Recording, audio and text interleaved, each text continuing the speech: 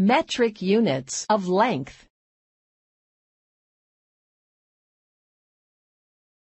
Metric units. The metric system of measurement is a system that most countries in the world use and agree on. In science, only metric units are used.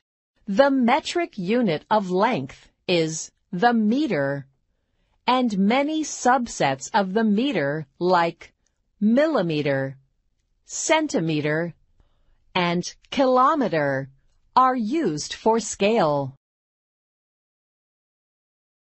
Metric unit conversion.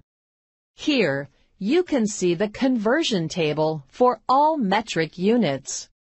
1 centimeter equals to 10 millimeters.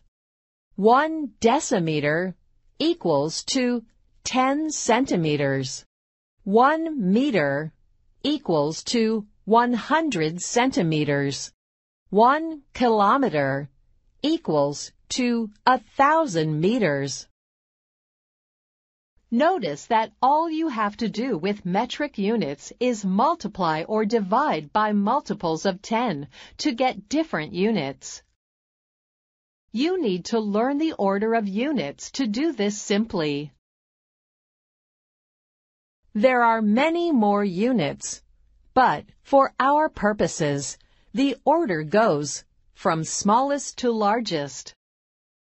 Millimeters, centimeters, meters, kilometers. 1 millimeter times 10 equals 1 centimeter. 1 centimeter times 100 equals 1 meter. 1 meter times 1,000 equals 1 kilometer.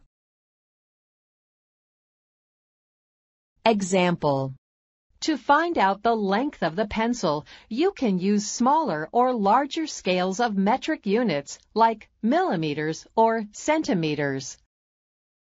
You have to use the unit that is most appropriate based on the size of the object.